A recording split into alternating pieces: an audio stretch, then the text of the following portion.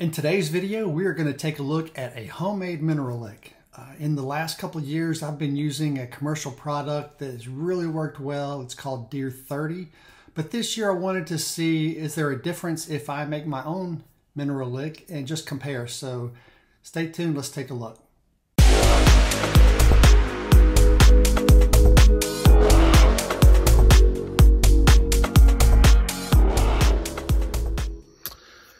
Hey, so another thing I've done is make some mineral sites, and everybody does this, so it's nothing spectacular. But what I did different, in the past I've used a product that I've really liked a lot called Deer 30, but this year I decided to try doing my own. So again, I went online referencing YouTube, some people that I think know what they're talking about, and so I've made a mixture. Let me show it here. So this is my mineral site here.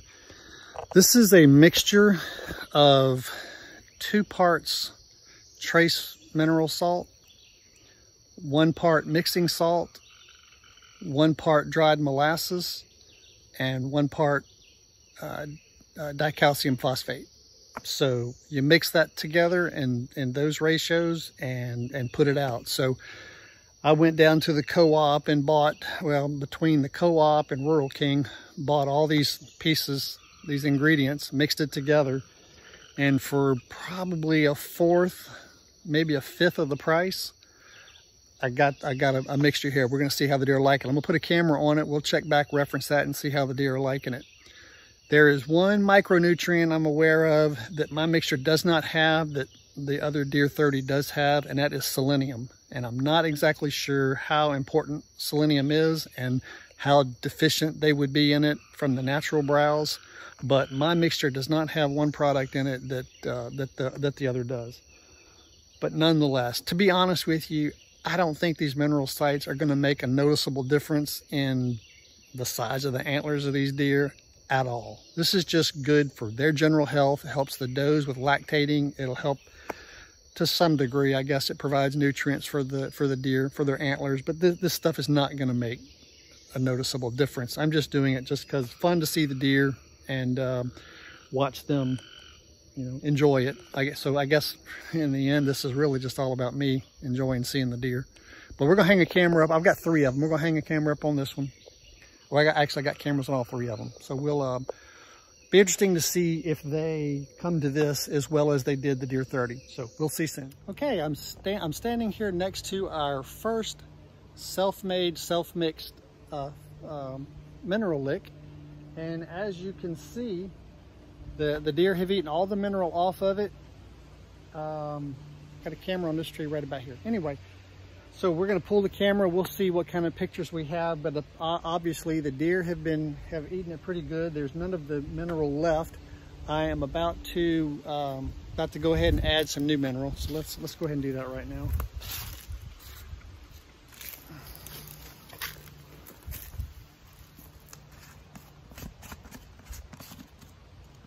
Again, this is my self-mixed mineral. Let me see if I can set this over here where we can do a better job of seeing this.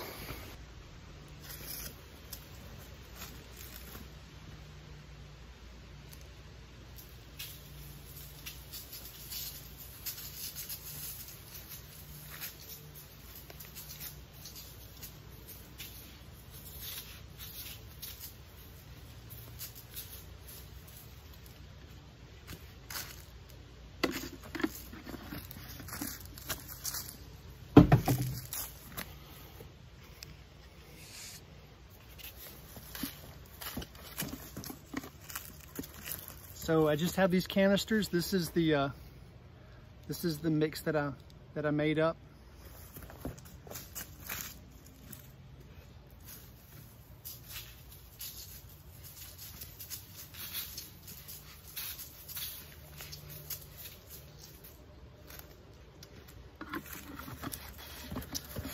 And that is about 8 pounds per site. So this is site number 1.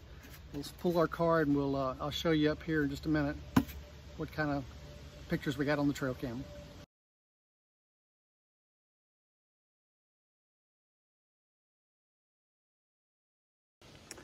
Okay, this is mineral site number 2. Let's see how it looks. Oh yeah, they've eaten all the mineral out of it, and you can tell the dirt is pretty fresh. They're still eating on it. So it's in the picture, you don't get much of a sense if it's a depression in the ground. I don't know if I move the camera down a little lower. I don't know if you can tell, but they're eating it pretty good. So I've got my camera on the tree right there, so we'll pull the card and see how much they're hitting it, how many different deer. But very, very good. I'm really, so far, this is the second mineral lick, and I'm very excited with how well the deer are using it, even though it's a homemade mix. So I'm going to put out 8 more pounds here, and we'll set the cameras back up on it, maybe get some video.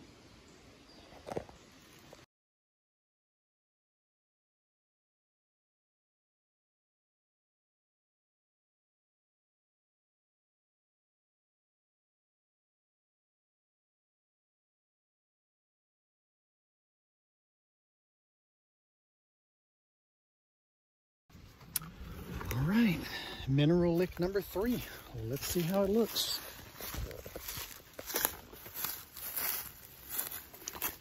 All right, it's looking good. I see a little bit of mineral left in it, and it rained last night a little bit, so I don't see a lot of fresh scratching or eating. I don't know if they've been in it much, if at all, overnight or today, but we're gonna go ahead and load it back up with 8 more pounds, and got my camera over here, so we'll pull the card and we'll see what we have on that one.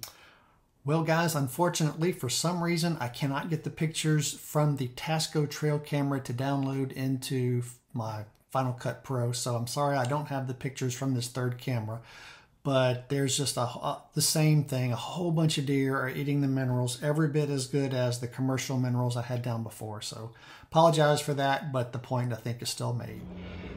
The ingredients for the mineral site is 2 parts trace mineral salt. So 2 parts. This one is Champion's Choice. I happened to get it at Rural King, also available I think at Tractor Supply and probably many other places. 2 parts trace mineral. This bag's upside down, but mix and fine salt. So that's a mixing salt. 1 part mixing salt. Then we have dicalcium phosphate. So I had to get this at a co-op farm store, but 1 part dicalcium phosphate. And lastly, 1 part dried molasses. So that's it. So I mixed them up in this little container over here to get the right mix, and then I just divide it up into whatever I have to be able to bring it out to the woods and put it down. So that's it. That's a homemade mineral lick got from some guys off of YouTube. So in the end, it looks like this homemade mineral lick did every bit as good as the commercial bought brand. It's a fraction of the cost. The only issue is it does take a little bit of searching to find the ingredients. Like I said, the mineral salt and the trace minerals were easily found at Tractor Supply or Rural King, but the other 2 ingredients, the dicalcium phosphate and the dried molasses, both of those were something I had to kind of hunt around a bit, and I found them at a co-op. So if you have the time, don't mind doing a little search and running around to find the ingredients. It's easy to make this stuff. It's very easy, as you can see, and it works really well. So hope this has been helpful to you. God bless you. Thank you, and I'll see you next time.